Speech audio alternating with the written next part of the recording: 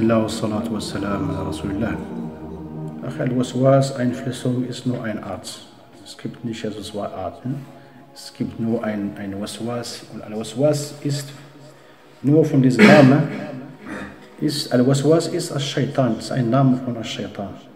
Das reicht uns ja. Es gibt nicht einen Engel, der für uns wieder was Gutes macht. Nein.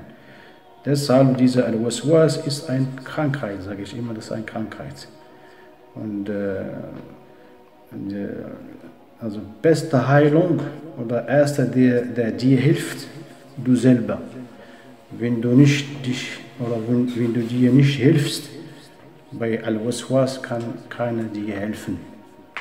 Es gibt manche Brüder, die, was kann ich sagen, subhanallah, die haben WasWaas sogar auch, ob Allah Azza wa Jal gibt oder nicht, oder existiert oder nicht. Die sind gekommen bei solchen Gedanken.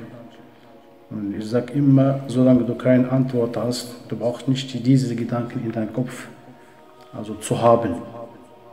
Und WasWaas, der macht unser Ibadat kaputt. Besonders wenn der Shaitan merkt, dass du aktiv bist. Deshalb man darf nicht die Lügen für den Shaitan also freilassen, damit er uns also, was kann ich sagen, damit er uns nicht beherrscht. Allahu a'lam. Also es gibt nicht also zwei Arten von WasWaas, es gibt nur eine, der Al-Waswas ist immer von Al-Shaitan. Allahu a'lam.